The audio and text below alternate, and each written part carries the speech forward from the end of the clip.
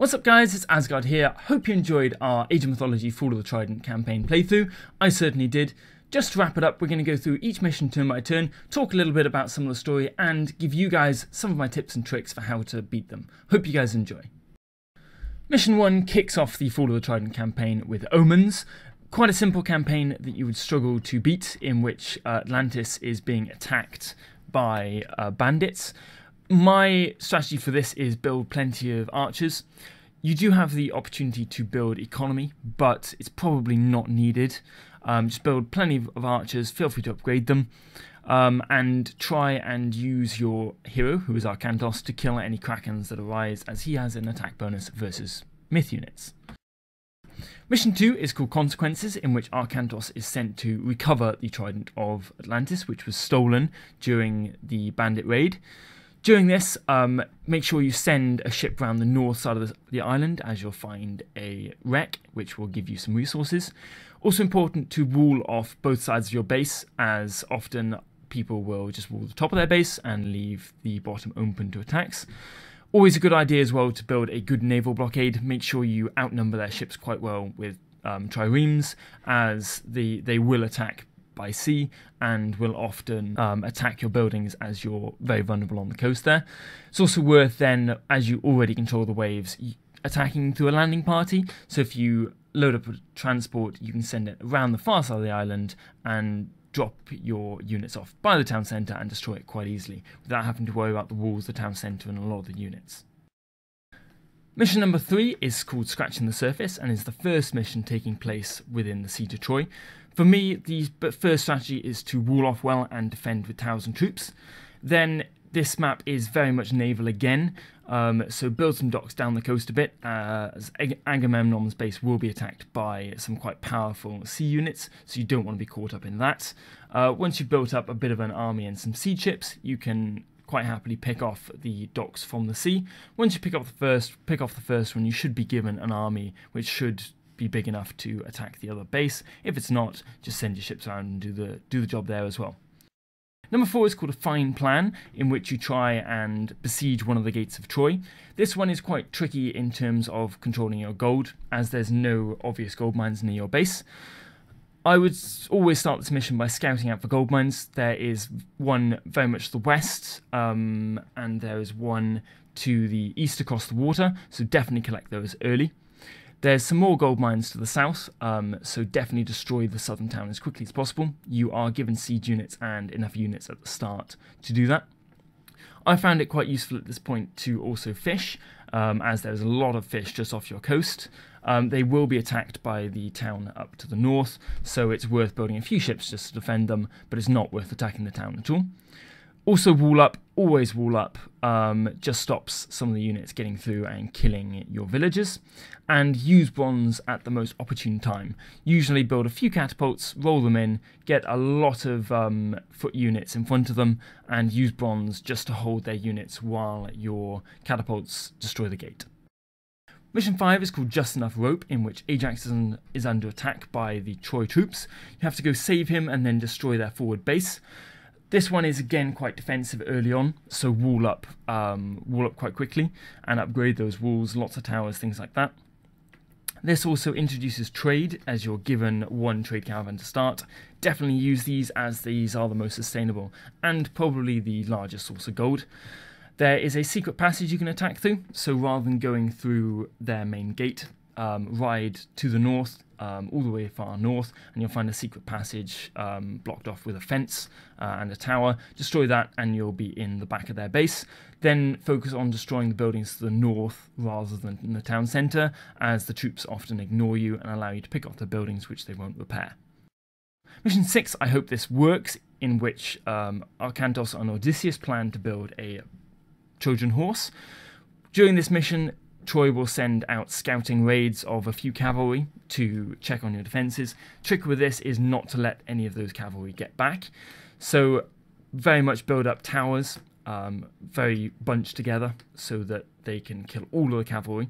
As when they're left with 2 cavalry, they'll ride off and try and alert Troy. Also build anti-cavalry cavalry, as they will do quite well at chasing those last 2 cavalry units down. and use lightning when needed. It will kill one unit that nearly gets back and can sometimes save you. It's also worth using fishing ships in this mission, as those fishing ships won't be put off if an army does come to attack you. They can carry on harvesting food and keep your food supplies high. During the second part of this mission, don't be afraid to use those god powers when you get them. Use those meteors on those fortresses just to destroy them that little bit quicker. During Mission 7, More Bandits, you're in the ruined city of Ikios, trying to save some of the villagers from the bandits that are there. Try and use your heroes as much as possible because they regenerate their health, whereas your other units don't, and you want to save those units for the last battle. Make sure you explore all buildings, as there is a plenty vault to the bottom right hand side of the map, and there are a few buildings that will give you some bonus resources. Try to focus on using counter units, and when you get resources, try and spend them, as the more units you have, the more will be saved. And do defend your catapults when they're destroying the stronghold at the end, because they will destroy it much faster than your units. Mission 8 is called Bad News, in which you have two bases that are split, and you have to work together to work your way up the map to save the remaining villagers from the evil grips of Gargoensis. For this, my biggest tip is to link up as soon as possible. I like to upgrade and use the Underworld Passage just to link them up, help you really focus through one route. Within Arkansas' base on the right hand side, try and gather the wood at the back of the map, as that will save your villagers and stop them having to garrison whenever there's an attack. Try and focus again on destroying buildings. They will, towards the north of the map or centre of the map, they will have buildings that will produce units. If you destroy these, it'll slow down their attacks, and because they won't rebuild them. And do use myth units in this mission, as you will find them very effective at destroying those myth units quite easily. Do beware the meteor though, as when you reach the pond, Ajax's base will be attacked by a meteor, so just something to watch out for if your villagers are farming around that town centre. Mission 9 is called Revelations, and is the first mission set in Erebus. Gargoensis is sieging the Adamantine Gate with a siege ram. During this mission, it's always good to start by going to the right rather than straight to the gate. Here you'll find some boulders that you can destroy and block off one of the passages, which will slow down Gargoensis' reinforcements. Just above the boulders you'll find a path that leads to a Ninian lion that will fight for you. Also try and use your heroes to kill some of the myth units, particularly the Chromeers, as the Chromeers will do devastating damage to some of your foot units. And finally, try and use your archers and centaurs to deal with incoming threats, as they do less damage to the ram, and try and keep your hoplites and your cavalry and myth units on the ram to destroy it a bit quicker. Do support them with heroes though if needed, and if they're under attack by myth units. Mission 10 is called Strangers, and also takes place in Erebus. With this mission, always try and scout ahead with the Shades, as they have a much higher line of sight than any other unit, and any other unit will very much get ambushed. They'll also not be attacked by any units, so allows you to explore the whole map and get some really good visibility. Try to use heroes rather than shades, as your heroes will regenerate their health, and the shades are useful when you come across an obstacle that you can't quite get past. And explore all areas with the shades, because you will find some nooks and crannies that will give you more shades that are really useful. Mission 11 is the first mission of the Egyptian campaign, in which you meet Amanra, who is digging up the sword of the Guardian. Have to try and defend the dig site. To me, it's very much a case of sending a villager to block off the one remaining pass as quickly as possible, and then falling back to defend the actual dig site, as it stops your soldiers being too spread out. Try and collect as much gold as possible with all of your villagers until you are forced back to the dig site, but make sure you wall up the dig site. The moment you retreat, get all of those villagers on the dig site. You want to try and build defences using soldiers rather than towers and walls and things, as the enemy will attack you with lots of siege units, and your defences will fall very quickly to siege if you don't have enough soldiers. Do use all the God Power Prosperity with your villagers when they're all mining gold, as that'll give you a massive influx of gold that you can then use to spend while you're defending the dig site. And try and build Axemen, as they are the best unit to counter some of the units that are coming at you. Mission 12 is Light Sleeper, where you have to take the Sword of the Guardian to the Guardian before Kemsit's army manages to get there first. During this, use your heroes to scout ahead, as again they will regenerate health and helps you to get the maximum number of villagers back to the base, which will give you a little bit of a head start. Try and use your Sphinx as siege units, as you can build them quite easily using a bit of food and favour, and do try and focus on destroying buildings as the enemy won't replace them, so can really slow them down. Mission 13 is called Tug of War, in which there is a piece of Osiris you have to try and get back to your base, while Kemsit is trying to capture it and take it back to his base. I find use your god powers early to capture the piece straight away before he can get any units there. Using your serpents and your mummy's god power will easily claim it and help you get it a good way back before they can react. Try and mass units rather than having strong units, as more units helps you to slow the enemy down and to claim the Osiris piece. Build axemen and animals of Set, as you start off with champion axemen, so that saves you having to upgrade them and they're just that little bit more powerful. And animals of Set can be built really quickly and really cheaply, so you can mass them up quite well. Do keep troops by the wagon, as when it reaches the edge of the canyon, Anubits and some rocks will appear, so they will kill quite a lot of your units and can set you back quite a long way, which is really heartbreaking when you're so close to your gates. Mission 14 is called Isis, Hear My Plea. Try and wall up as quickly as possible. The enemy will attack you from the southern gate by your temple, so try and wall up by there in particular. That is where the best gold is. You should be able to get by having your villagers there. They should avoid your villagers as much as possible, but do send a man around to collect as many of the monuments as possible, as your real strength here will be the vast amounts of favour that you can gather. And as such, mass produce Sphinx as siege weapons, as they can destroy a lot of the buildings and prevent the enemy from really massing units. Mission 15 is called Let's Go, in which, having broken out from the prison, you have to recapture the piece of Osiris from Kemsit.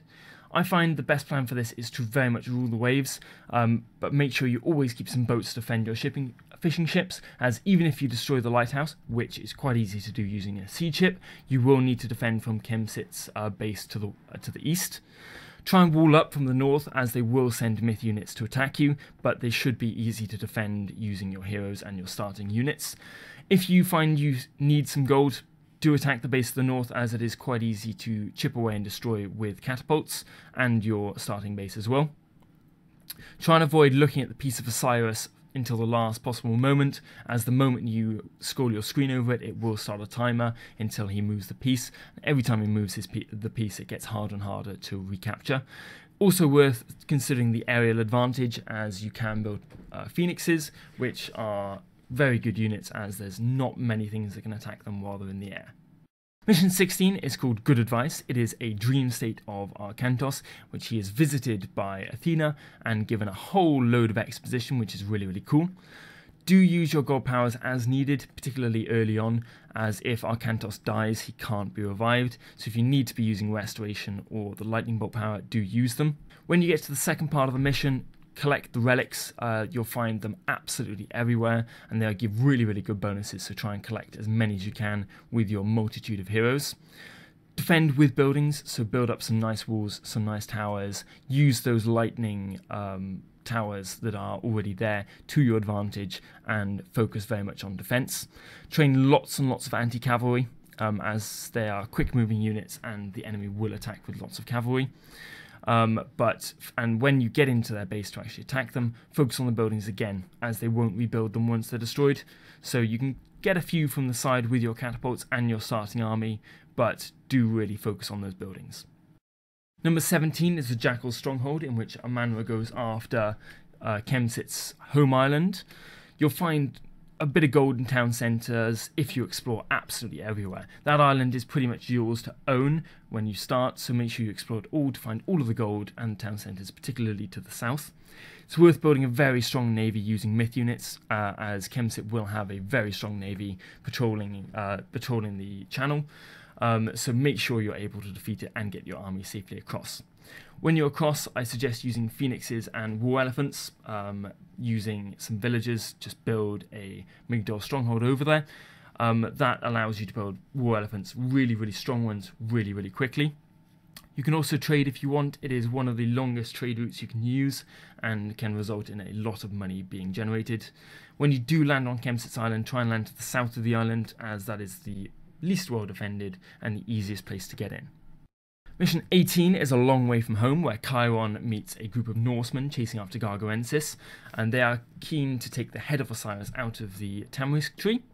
There are two temples to the south and to the far west, just across the river. By destroying these, you'll stop the mummy attacks, which is well worth doing, as they will chip away and harass your villagers a bit. When they are destroyed, they will pop out with some scarab beetles, so make sure you have your heroes and jarls ready to destroy them. There's a few crossings across the river with canyons, so make sure you wall them off just to help with your defences as well. Try and build at the back of your base. You're given half of the map to build up, so don't feel everything needs to be at the front. Build defences at the front, but build everything else, so your economy and a lot of your troop production at the back. Try and build a mix of towers and soldiers, as the soldiers will help deal with threats, but the towers will help you defend. Number 19 is called Watch That Step, in which Ajax and Arkantos have to besiege the pirates' fortress. Don't be afraid to attack with heroes first, as they can take a lot of the damage and help you kill a lot of the units early on. Once you cross the channel, don't be afraid to fish. Although Kamos may own the channel, there's quite a few fishing plots out of range of any of his ships and towers, so don't be afraid to use them. When you advance, I definitely recommend using rocks. That allows you to safely cross back and forth the channel, which allows you to take villagers back to harvest gold and also pick up those free colossi which are waiting for you. Use the catapult quite early on. If you roll it in carefully into their base without alerting too many soldiers, you can actually destroy his stronghold, which is pretty much the major part that is defending his base. Mission 20 is called Where You Belong, which is the second mission in which you start with two separate bases. It's the final mission of the Egyptian campaign, in my opinion. So again, like the previous one, try and link up early. By allowing that, it helps move soldiers and villagers between the two. It's also very, very easy to wall up once you've linked them together, but make sure you build a few layers of walls and plenty of towers and have enough soldiers to defend them. Don't worry about losing any of the pieces of Osiris, as they'll just be moved into an area near the middle of the map where you can reclaim them. But again, just build lots and lots of elephants. They're really, really strong units, and you can build them insanely quickly. So it's well worth saving up, doing all the techs, and building lots and lots of them. Mission 21 is Old Friends, in which you start as a pig turned into by Circe. With this mission, there is a secondary town centre sort of to the south and to the west of where you find the Temple of Zeus. So don't be afraid to use that. It is much, much more defendable than the one that you're given straight away. Don't be afraid to steal the gold mines. There's some very much to the west, that if you kill his villagers, they are ripe for the taking. There's also some to the north of the island that are fairly well defendable as well, as the soldiers usually take a while to get there when they're attacking you. Try and use that land to the north, as it's much more defendable than the land to the south, as they can only come from one direction, and they usually have a bit more base to get through before they get there, so use that for your economy. Also try and collect fish, as Circe doesn't build any naval units, so you're free to fish and collect all the food you want off the oceans, which means that their constant attacks won't leave you constantly having to ring your bell and stop food production. Mission 22 is the first of the Norse campaign and is called North. During this mission, your troops are scattered during a landslide, and you have to destroy the 3 temples that are in the area in order to progress. My advice for this is to wall up early, wall up hard, as their troops will come at you very, very quickly and will be very difficult to fend off. As such, try and build troops fairly early on as well. Pretty much as soon as you get going and have built a town centre, you should be looking at getting a longhouse in order to start producing a few units. Try and focus on Jarls when you can, as the focus of your attacks will be temples, which means myth units will be the thing that comes for you, and these can be upgraded using a lot of the forge upgrades as well. Once you get to siege, focus on the temples to stop the attacks, as they won't use any of the buildings to build units, and once you've destroyed the temples, you can just move on to the next one. Mission 23 is the Dwarven Forge. Don't be afraid to use your heroes to scout out the mines. There is a great dock to the west, which means you can fish a few bit of food. There's a second town centre, which is much more defendable than the first one, if you want to sacrifice some of the resources around the first one. Try and use Jarls as well, as there will be lots of giants and myth units to attack you, so they'll do, like the previous one, really, really well against those myth units. Towards the east of the map, there are also some miners that will you can go and rescue from some mummies. That's some really, really useful gold mines, and there's also a few relics there that'll help you through the mission as well. Don't be afraid to take the mine sooner rather than later, as the attacks will keep coming against your base, and that'll shift the focus onto the mine rather than your base and help you to build a bit more of an economy. The mine will also give you some text that'll really, really help you during the mission. They also have a market a little bit north of the mine, which if you manage to sneak in and destroy quite early on, it will prevent him from upgrading and will stop him from being able to build any fire giants, which are the biggest bane of this mission. During Mission 24, not from around here, you meet the mysterious Skuld, who claims to have a banner that will help you to unify the warring northern tribes. Always try and lead on with heroes, as you'll bump in again to a lot of giants and myth units, so it'll help dispatch those without losing any of your other troops. Focus on, once you manage to get to the base and have to destroy the rubble blocking your way, focus on building mountain giants, as you can build these a lot sooner, and they'll very much do the job against the rubble. Don't be afraid to use your army to slow down the army of giants that are following you, as all you need to do is get your heroes, Skuld and the flag bearer through. Don't worry about any of the other guys. Mission 25 is called Welcoming Committee, in which Skuld's flag upsets some of the clan leaders, causing them to attack you. So using this to your advantage, you plan to wipe out the local clan leaders. So start off to build a central ambush. Some people like to build one near the first base, but I quite like a central one, as you can use it against all three of the leaders. When you then lure the armies to come and attack you in the middle, focus all of your strength on the clan leader, as once he is destroyed, you'll be given the rest of their forces, so you don't particularly want to destroy the rest of the force and then kill the clan leader, because you'll lose all those units you could have got and probably lose many of your units at the same time. Don't be afraid to use your god powers early, as although the clan leaders get harder as the game progresses, they won't get harder than the units you will acquire, so use them early, as the earlier parts will usually be a little bit harder. 26 is called Union, in which you actually manage to unify some of the tribes by doing some tasks for them. The first village you come across will have a mine shortly afterwards.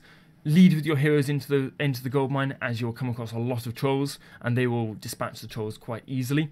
That'll give you a really, really good gold supply, as there's plenty of dwarves in there and a load of gold that you can mine.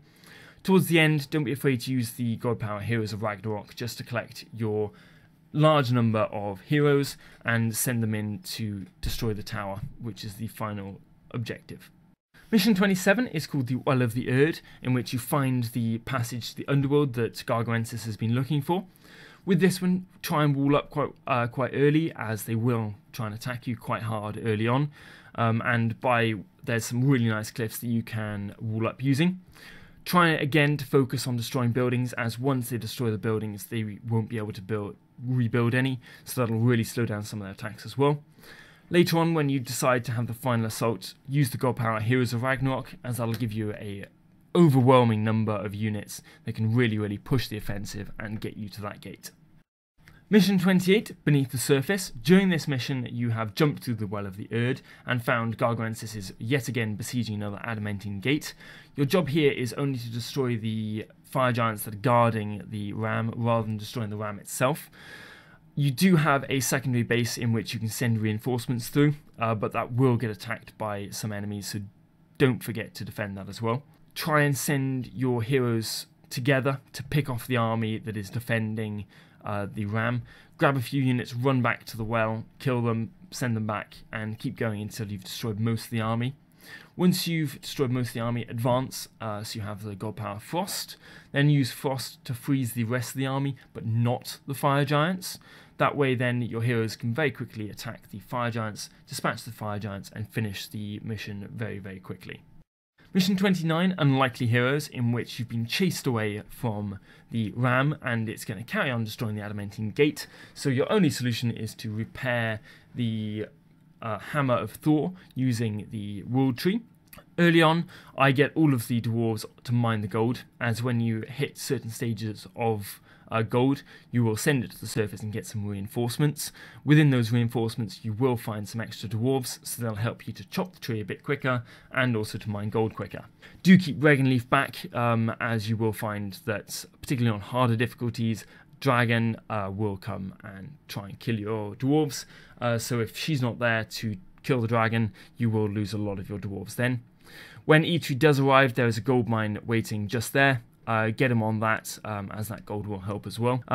Also, a little bit of a cheat, but you can delete Brock's ox cart, as when you do that, you'll be given another ox cart and some more dwarves, which will just give you a few dwarves bonus and help you chop the tree that little bit quicker. Number 30, All Is Not Lost. This is the final one within the Norse campaign. Once you've built up and when you're feeling quite comfortable and the army has nearly arrived, beware an underworld passage will spawn at the back of your base. I struggle to find it, but make sure you're ready to destroy it, or you've got buildings so you can see it when it spawns, as they will pump an army through there quite quickly, and that can overwhelm you if you're not quick on it. When you're given time to build up, build plenty of walls. I built 5 layers. Don't be afraid to build more, but I would recommend at least 3. Do use soldiers to defend alongside towers, as they will send quite a few siege rams that will sink through your walls and towers quite quickly if they're not dispatched using human units as well. When you then push the offensive, you should find it quite easy with the army that's given to you, but don't be afraid to use Heroes of Ragnarok as well, just to give you that overwhelming advantage, and press on to Gargoensis, as he is very weakly defended and you should overwhelm him quite easily. 31 is the second campaign that takes place within Atlantis. When you start, send on your military boats ahead, as you will find some catapults and fortresses on the coast that you will need to destroy. When you're then looking for the villagers to recapture, don't forget you only need 15. There's a few with 5 and a few with 4. So the ones with 4 are less useful, as you only have to capture 3 if you get the 3 5s, whereas capturing any of the 4s mean you'll have to attack 4 places rather than just 3. Don't be afraid to gather fish as well, as Gargoensis won't build any naval units, so you are free to gather fish as you please, and they won't be harassed as much by the land units. There is another town centre to the south that is a bit more defendable and fairly unreachable. There's not a lot of ground there, but if you want to, you can claim that just as a bit of a staging base. Try to build heroes and myth units. I found the Minotaur really, really useful, as they are good at destroying buildings and they'll take out the enemy human units that are built. Don't be afraid to use the underworld passage as well. That can help bypass some of Gargoensis' buildings and soldiers and get those precious villagers back quite quickly and safely. Try and focus again on destroying buildings, as Gargoensis won't replace them, so they will stop him from getting reinforcements. Final mission is 32, A Place in My Dreams. Try and wall off both sides, so there is a hole in the cliffs to your north and one to the west. Try and wall them both off just to slow the enemy down. You don't really want to be letting them through early. There are alternatives where you can build a really long wall with just one gap and force them to walk all the way around it, but I like to build both just to stop any units getting through. Focus on mass economy. You really don't need to be sending forward attacks to the plenty vaults. They're not useful, it's not worth it. Just focus on building a lot of villages and harvesting resources, as many as you can. Only focus on the resources that are needed. Once you've advanced and you've got the 1,000 food to advance, you don't need any more food unless you're planning on building more villages. So only get those once you've got 2,000 gold. That's all you need to advance and to build the wonder. So move on from gold, focus those villagers on grabbing some other resources. Anyway, that is my summary of each of the campaign missions and a few of my tips and tricks to hopefully help you guys get through them fairly easily. Hope you guys enjoyed. If you did, leave a like and subscribe, and I'll see you in the next video. Thanks, bye guys.